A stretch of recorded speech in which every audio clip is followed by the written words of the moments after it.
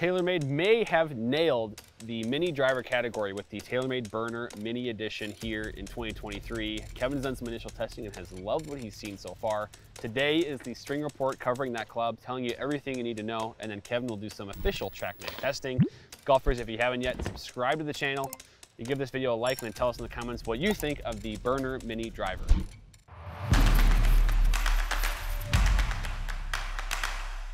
Hey golfers, I'm Drew Mahowald of Second Swing Golf, joined on the driving range today by Kevin Kraft, Master Club Fitter at Second Swing from the Columbia store here in Minnesota on a sunny and not so hot summer day, which is great for my preferences. I'm glad to actually get to experience this. Isn't it nice? It's lovely. Yeah. Your state is lovely. Yeah. Well, certain times a year. Okay. Yes. The last few times, not so much. Right. Yeah.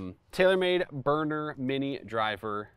I think, you know, the mini driver thing, TaylorMade's kind of been chasing it for a while now. Yes, they have. Without a ton of success. And I know you are very excited. You think they may have got it this time, or at least they've really nailed it this time. They nailed it with the BRNR Mini. Yeah, they did. They got it. So we can talk about the K-sole. We could talk about the weight adjustments, or the other technologies that TaylorMade has in there. But what about it is why are you so excited about it this time?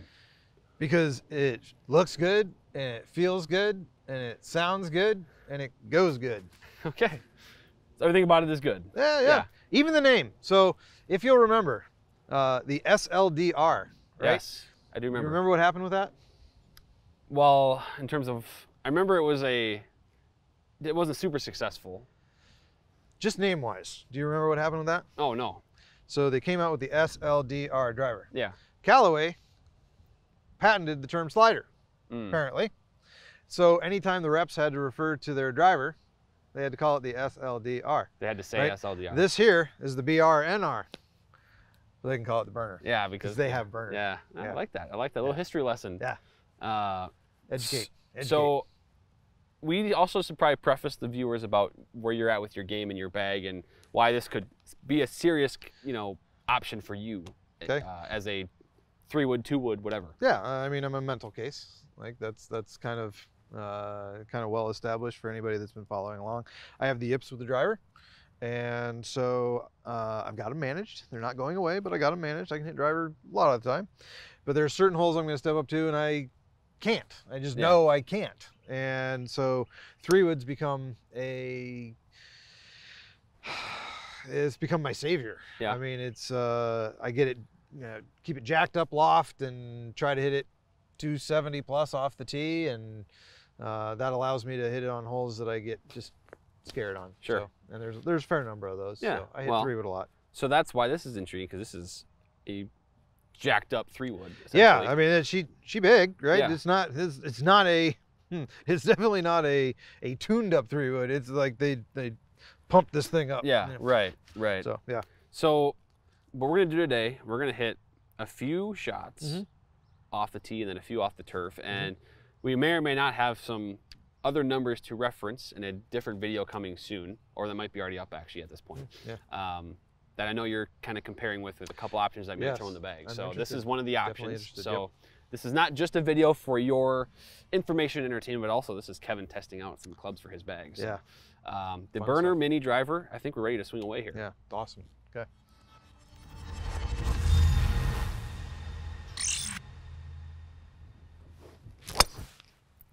Woo. Little fader. Little fade. Shaft feels a little weak. Yeah, probably is a little bit. Yeah. So we have is that 65 gram stiff, and that's kind of the stock option? Yeah, it's the stock shaft. So I kind of lost the head there just a little bit. Yeah. Hopefully the second swing I'll have, second swing. Hopefully I'll have that second swing dialed in. Yeah. And that's what second swing's all about, getting you dialed in, so. Or not. Well, those are two very repeatable golf shots. They are. They are more or less the same thing. Very high. So the first one was about 275 total. This one was 272.1. Okay.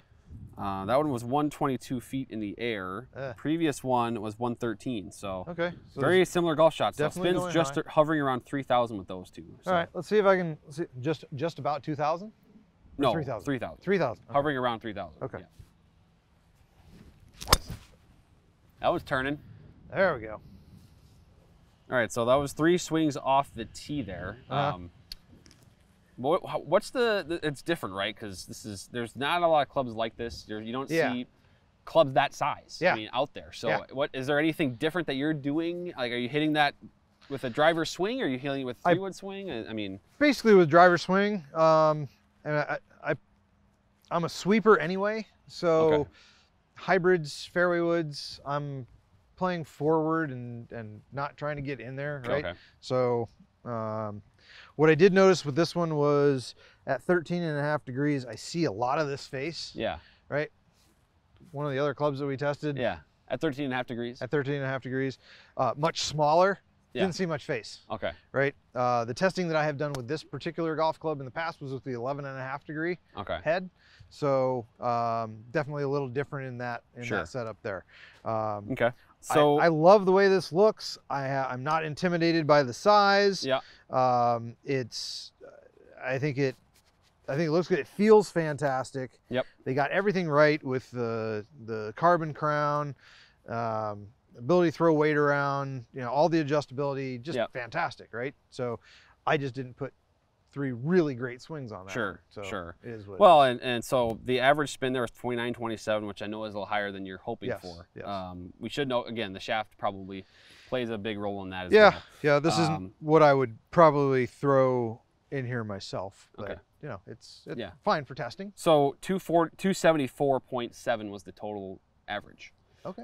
Carrying it 257. So still some really good distance. Yeah, I mean the numbers despite the maybe extra spin. So that kind of tells me if the spin is kind of optimized, there's probably extra 10 to 15 yards there to be had. I like the sound of that.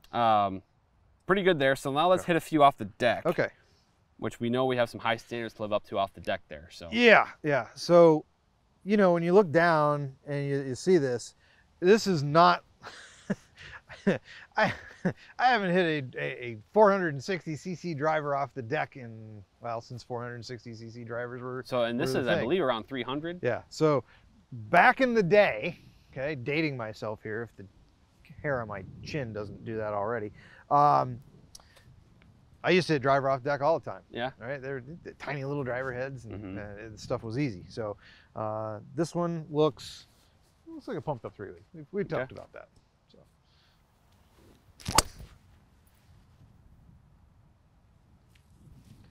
Thoughts?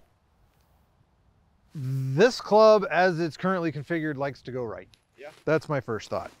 That felt great. It got up in the air. How were the numbers? What would you guess on the carry in total? 249 carry, 267. 242 and 264. Okay. The spin was 2840, so that's it's still spinning. So I just got to square the darn thing up, and I'll be all right. Good. Oh yeah. Yeah, that one is a little more spin there. It was a little thin. Tiny bit. Okay. A little thin. So I went to 34.90 on the spin, so about another 400 probably. Again, not terrible, right? We didn't see that. It didn't go 4,200 like you might see with a fairway wood. Really, there's a lot of fairways out there that will go, from the high 2000s up to the 4000s. Yes. So that's good to see that. A miss hit off the deck is not going to kill you. Yeah, no. And that's where that's typically where we're gonna miss in a fairway wood, right? So when you give somebody something this much bigger, I think that tendency is gonna be right. Yeah.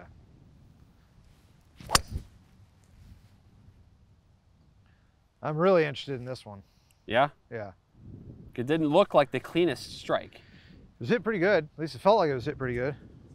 Okay. I just got down on it a little bit. That spin went down. Okay. This is numbers that these are the numbers that you're after here. 2371 spin. Oh, yes. 273.7 on the total distance. Okay. So you got it up there in the 270s. Wind has kicked up a little bit and here the wind too. is at your face. Yeah. The cool thing about that one is it was a 145 smash. Nice. And I know there's more in the tank there. Okay. So I think my verdict after watching you hit 3 and 3 here is that you get that club optimized, that thing is going to be a killer. You get the right shaft. Hold that thought. I like that. Okay. What adjustment are you making, Mr. Kraft? I'm going down in loft. Down in loft. Yep. Okay. I'm also going to set it on the upright setting because everything seems to want to go to the right today. So let's just jam this thing to where it's now playing at 12 degrees. Okay. And upright. I love adjustable golf clubs. Absolutely love adjustable golf clubs. So we saw the ball. So what happened here was Kevin saw the ball leaking a little bit to the right, and the ball was going plenty high for him, right? Especially off the tee. So upright on the to kind of fix the right miss, moving it upright, and then also decreasing the loft down to 12. Okay.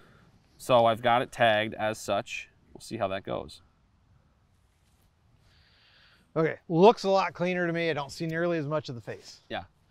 It's always been a thing. I've never really liked to see a whole lot of the club face when I'm setting up to shots.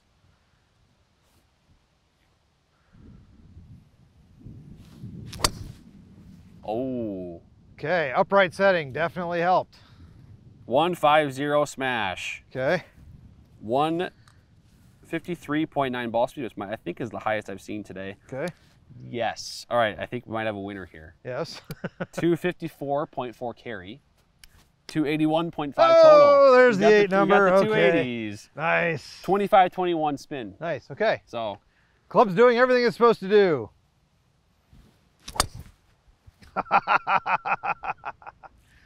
You're excited for that one. That was good. The way you turn around. That was good. You're excited for these numbers. That was good. 23.59 spin. Yes. 254.4 carry. 282.2 total. Yes. Okay. This is what happens when you optimize a golf club. Yes. Now, you going to go off the deck here now? I'm going to try and go off the deck here. Okay. Now.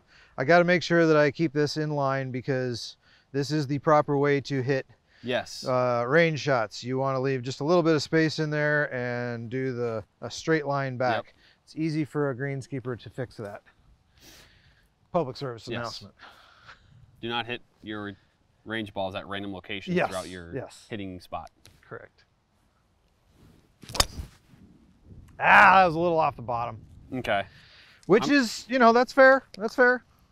It's a big, your big ball golf speed club. actually went up, which is, I think you're getting some extra juice behind these swings. I think you're excited about the club. 156 ball speed, 150 smash, but the ball was off the bottom a little bit, so it carried, or the spin was 34.46. Okay. But it still carried 254. Not bad when you're catching I mean, the ball still low carried 254 to go 273. So that's still phenomenal. Yeah, it's great. Ooh. Ooh. Like a laser. Like a laser. 154 ball speed. We got that one, a little more spin that one over to the 3172. So, well, more spin as in compared to off the tee, which I think is generally expected. 249.7 carry, 271.7 total. So. Okay. I did catch that one just slightly lower on the bikini here. Yep.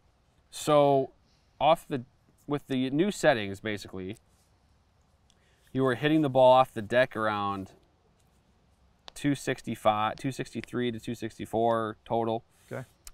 You obviously went over 270 with those two shots. And then obviously when you teed that one up, you went over 280 both times. So optimizing the club. Yes. Then next part, obviously, in a fitting would be the shaft, which you would dial in. And you could chase that thing out to potentially 285, even closer to 290. I would love to see 285 and then still be able to create the kind of trajectory that we got off of these. I mean, what was the height off the deck? Off the deck, the height was, let me see here, I'll expand the shots here.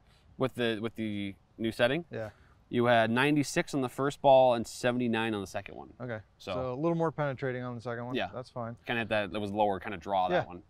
So even still, I mean, I'm not standing there expecting to hit something that's going to be 11.5 degrees. Yeah. Towering shot coming. Towering shot that lands softly by the hole. I can't have everything. I want it all, but I can't have it all. Right? There's going to be those things that we can't necessarily create. But yeah, this was great. TaylorMade absolutely nailed this thing. This is so far superior to any version they have released ever on the Mini Driver. It's not even the same zip code. Yeah. Well, I mean, there's the fun part about this, the discussion we're about to have here shortly, is who's it for. Yeah. So we'll get into that here shortly, but really good numbers from the testing, both off the tee and then off the deck here for the BRNR Mini.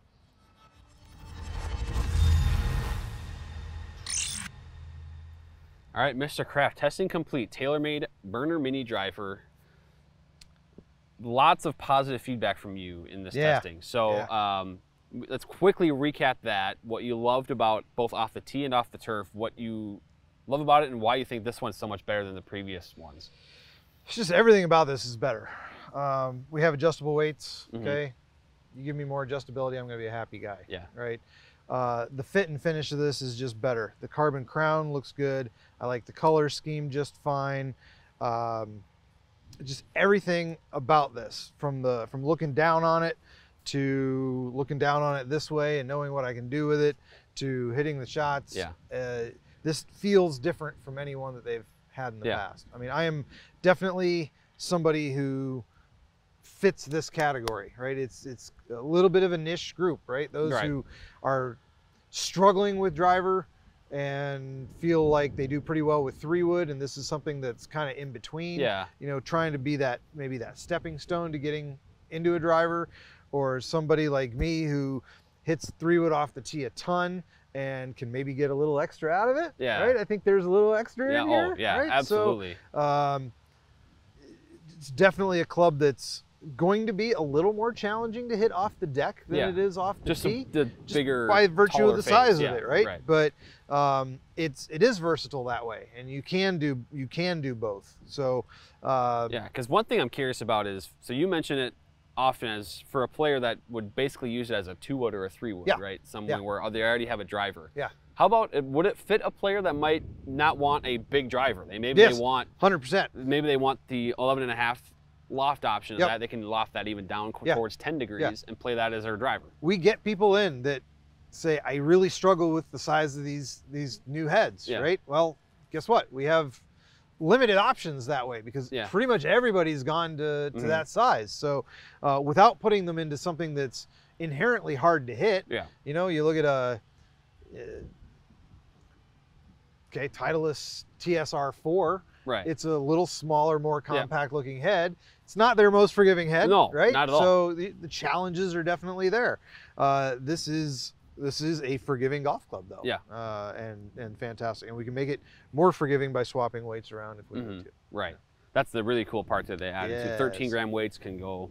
Obviously, the heavier weight in the forward can lower that spin and lower that trajectory. Move it back, a little more forgiving, higher launching. So. And we've got two different loft heads. We've got a 13.5 and an 11.5. So 11.5 will go down to 9.5. To that piece about driver, as using it as driver or potentially as a 2 or 3-wood. Correct. So a lot of versatility with the BRNR Mini, and may or may not be in Kevin's bag here soon. So it's been fun to test this one. I know you're very excited about it. I am very excited about it. I think it's great. It ticks all my boxes. Well, that means a lot of golfers out there watching this might also tick their boxes too. So if you think you need a BRNR Mini driver, you benefit from it in your bag, make sure you schedule that fitting a second swing with someone like Kevin. Get you dialed in and playing the BRNR Mini as either a fairway wood replacement for you or even a driver replacement for you. Either one, it's going to be a great option for your bag. So Kevin. Coming back July 15th. There you go. Perfect. Exactly. Kevin, thank you for joining. Absolutely. Great stuff here today. Fun. Good.